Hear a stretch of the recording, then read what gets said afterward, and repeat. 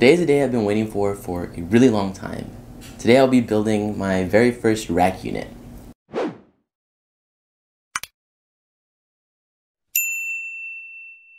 First I'll be going over the layout of how I want this rack unit to be. I'll be using a 6U or 6 unit rack case from SKB to house everything. I'm gonna have 5 layers and I'll go over those layers right now. So on top, I'm going to have the Furman power supply. And this is going to power everything, like I said, from the Power Stage 700 to the pedals to the tuner. Everything is going to be powered through this. Under that is going to be the Power Stage 700, the Seymour Duncan Power Stage 700. This is going to power my cabinets, whatever cabinet I'm running out to. This has 2 inputs and 2 outputs, so I can do 2 at a time. However, I like to just keep it to 1 unless I'm jamming with friends or whatever. Then I'll go ahead and throw in that second one. And under that is going to be the Korg Pitch Black Pro rack tuner. I really like the way this one looks with everything turned on. It's nice and bright and whatnot, so I'm going to throw that one on. Plus it's like one of the only rack tuners out right now, so that's pretty cool. Under that I'm going to have the pedal board section, which is going to consist of the Line 6 HX Stomp with the Avalanche Run by Earthquaker Devices in the effects loop, so I can throw that in anywhere just for some reverb. And then I'm going to have the Line 6 going into the Darkglass Element, which I'm going to use as my DI out, whether I want to throw that into a PA or an audio interface, or just have more control over my sound, more than I have with the presets in the HX Stomp or the Seymour Duncan Power Stage. I can control a lot of stuff in the Element through my phone via Bluetooth. And yeah, I'm gonna have that going out into the Seymour Duncan Power Stage, and then that's gonna go into my cabinet. Under that is gonna be the patch bay. So this patch bay is gonna have only 2 outputs, which is gonna be the XLR for the Element to go to the PA or audio interface, and then I'm gonna have the MIDI out, which is gonna control the HX Stomp. And I'm gonna use the MIDI Commander by Mellow Audio to control the HX Stomp. So this is everything I'll be using for the rack unit build today. It's taken a few months to collect everything here, so I'm really excited to see how everything works together when it's done and how it looks. So now that I've introduced everything that I'm going to use for this rack unit build, I do have to run to Lowe's to get some more equipment, so I'll take you along with me for that.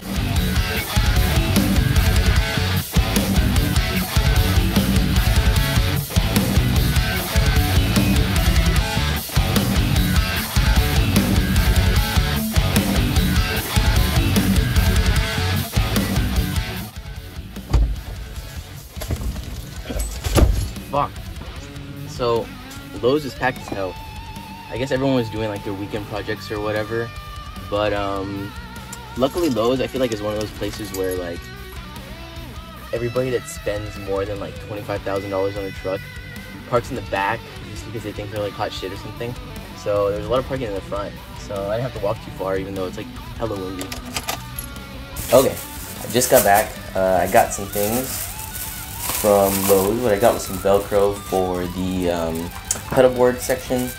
I have some screws for the patch bay because I don't know which screws are gonna fit, but I got 3 different kinds, and I have more in my drawer, so I don't know. We'll figure out what's gonna work.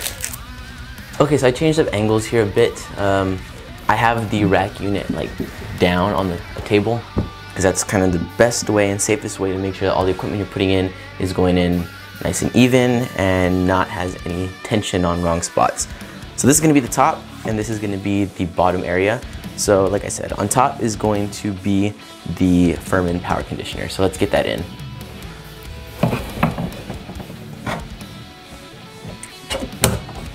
So now I'm going to line up the holes on the side. Make sure they're nice and even.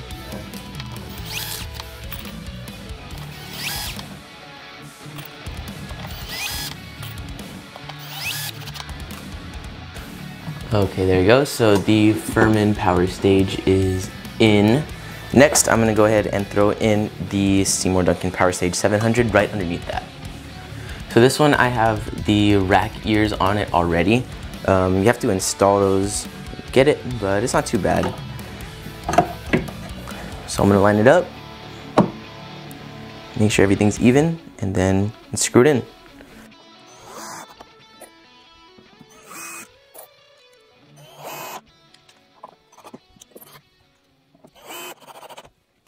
Okay, there we go. The Seymour Duncan Power Stage 700 is in there. Lastly, I'm gonna go ahead and put in the Korg Pitch Black Pro. So for this one, it's kind of weird because the Seymour Duncan Power Stage 700 is like 1.5 rack units wide. So it pushes this down a bit, so I have to only put 2 screws on the bottom. But I'm okay with that because this unit is really freaking light, so it doesn't need all 4 screws. So let's get this in there. Okay, the Korg Pitch Black Mini is inside the rack unit. So next I have 2 options, which I haven't yet decided what I want to do, but I could either put the pedal board together or get the patch bay together. So I decided to do the patch bay. So this is going to be on the very bottom. I punched out one hole, and this is honestly a lot harder than I thought. I'll probably have to like put this on the floor and get real primitive with this to punch out the other holes that I need.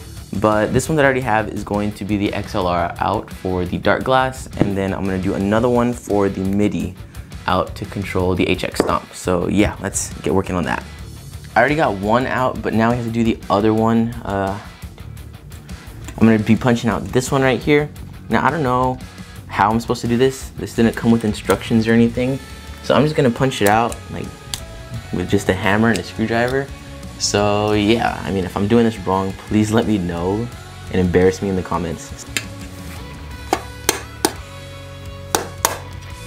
Actually, that was really freaking easy. What the hell? The other one I did over here was hard as freak, but I'm trying not to cuss, by the way. I cuss a lot. I do have a potty mouth. There you go.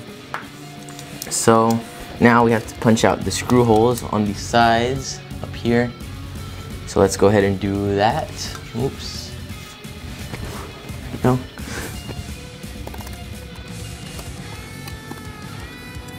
Okay, there we go. Got both out. So now I'm gonna bring the table back and we're gonna try to screw everything in to this patch bay. Okay, so I have the patch bay with the holes cut out. I have all my screws, and then I have the modules and the adapters. Well, I guess these are the adapters and these are the wires. But yeah, let's go ahead and see if I can get these in.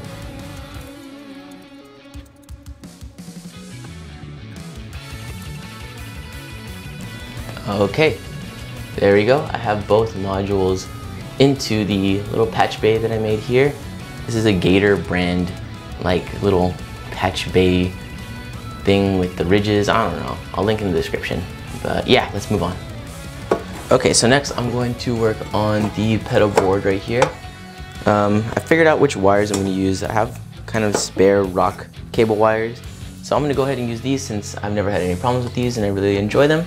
So yeah, let's get the Velcro down and get everything secured here.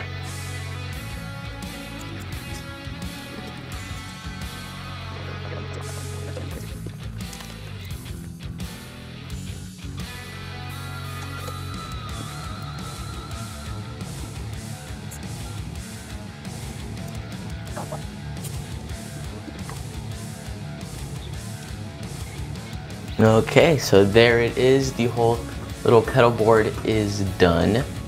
So let's go ahead and put all this stuff together in the actual rack unit. Okay, so everything so far is fitting together really nicely. I just finished the pedal board and the patch bay, so I'm gonna go ahead and put them in at the bottom down here. So yeah, we're almost done.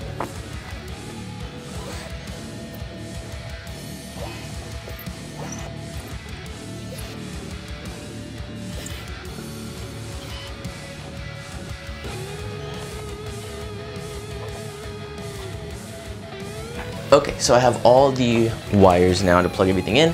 So we're gonna go ahead and get everything connected. So I got this 1-foot IEC cable to make sure that I don't have any like slack anywhere. I'm gonna plug that in here and then plug the firm in. There we go. Next, I'm gonna move on to the Korg Pitch Black. You might not be able to see it down there, but the power supply is on this side right here. So this is the 9-volt DC power supply that it came with. Plug it in over here.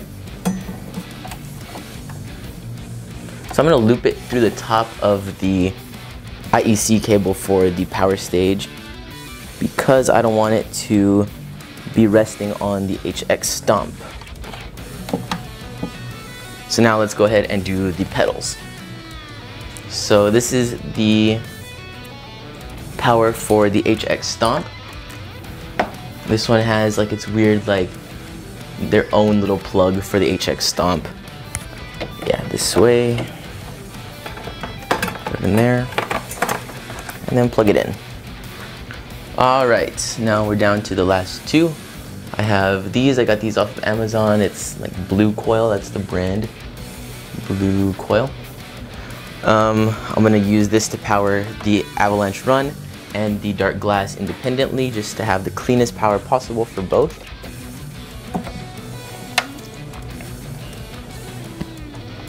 There we go. That is for the Dark Glass element. I might need to pull one out. And there we go. That is for the Avalanche Run. So I plan to clean up all these wires. I don't want to do that on camera though, just because I might need to put on some headphones and listen to something to do this in peace, because wires are not a fun thing to do or to clean up, but yeah, I'll do that on my own. Okay, so now I'm going to be plugging in the inputs and outputs. I'm also going to be using these Rockboard cables. So I'm going to be going with my instrument in. I'm going to be going into the Korg Pitch Black Pro. So I'm going to make sure that the output on the back is going into the input on the HX Stomp. Then I have this output connected to my Dark Glass element, and this is going to go around to the front into the Power Stage 700. Then this is going to be my output where I run out into my cabinets. Alright, so this is the front of the unit. This is the 1/4-inch jack that came out of the Dark Glass, and I'm going to go ahead and throw it into the right input of the Seymour Duncan Power Stage, and that completes this whole thing. So let's plug it in and see if it works. Okay, so I got my bass, and now we have the moment of truth. Everything should be able to turn on with this one switch right here on the Furman power supply. So let's see.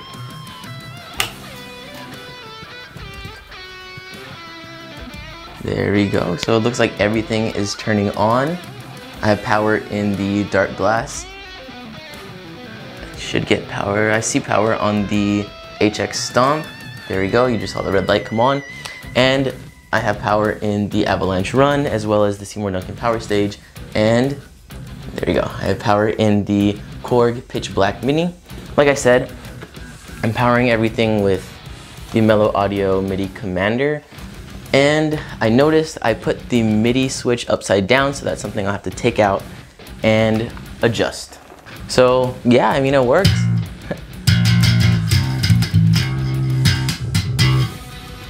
I do hear some flubbing in there.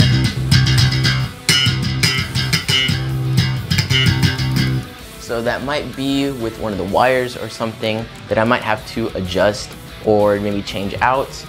But everything seems to be working. The MIDI commander seems to be getting signal through the module into the actual pedal. So I'm able to change my tones right here while controlling everything in the HX Stomp. This thing is finally done. I've been collecting things piece by piece for months, so I'm glad it is finally done. Thank you all for watching, and I hope you enjoyed, maybe learned something or were entertained. So yeah, thanks.